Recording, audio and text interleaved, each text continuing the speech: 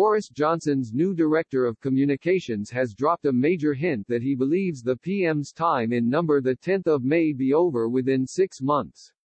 Mr. Johnson's government was rocked by a series of high-profile resignations this week, and this bombshell may further solidify the damage. While Mr. Johnson's spokesman told reporters that 3 of the resignations, Jack Doyle, Dan Rosenfield and Martin Reynolds, had come as a result of mutual decisions. The departure of head of policy Munira Mirza and policy advisor Elena Narazansky had not been planned, and marked a further sign that the PM's government may be losing faith in him.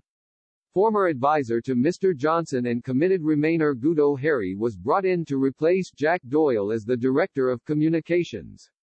However, as observed by ITV's political editor Robert Peston, Mr. Harry may not intend to stay at the PM's side for long. Mr. Peston tweeted, Boris Johnson's new director of comms Gudo Hari has been working at Hawthorne Advisors, the comms consultancy co-founded by Ben Elliott, Tory party co-chairman close to the PM.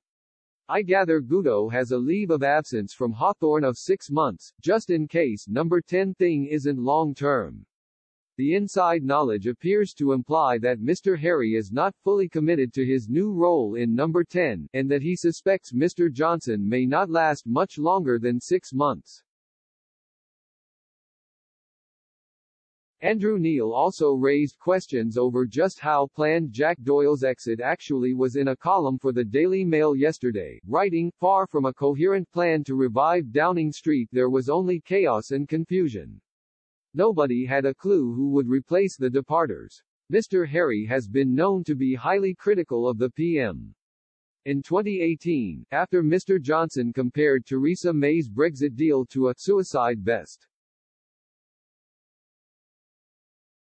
Mr. Harry described him as tribal and divisive in an interview with the BBC. He also referred to reports of Mr. Johnson's numerous affairs, saying, unfortunately he is now dragging us into a place where we think that we can joke about suicide vests and that we can be sexually incontinent. Somebody needs to take the spade out of his hand or it looks to me like he's digging his political grave.